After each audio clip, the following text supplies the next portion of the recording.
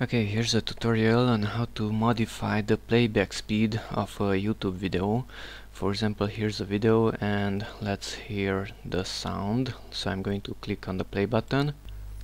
This tutorial is about fixing the thumbnails for video files. This is an MOV file and okay, so that was the one speed. Okay, and to modify the speed, the playback speed, let's go here to this wheel.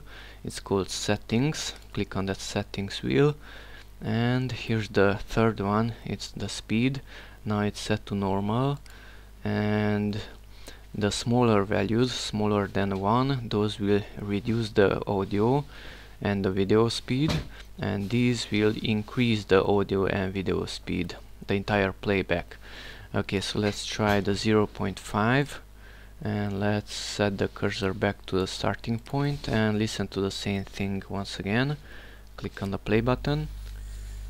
this tutorial is about fixing the thumbnails for video okay, files. as you could hear, that's a smaller speed, a reduced speed.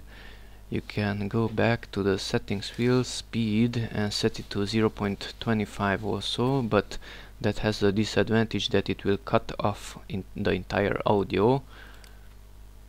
Now it's on 0.25, and as you can hear, there's no audio, it's only my voice. Okay, but the video itself, it's much slower.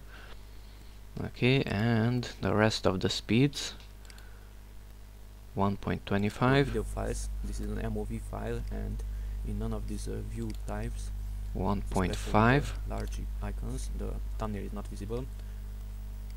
And if we refresh the window, nothing happens. and the last one, the twice speed.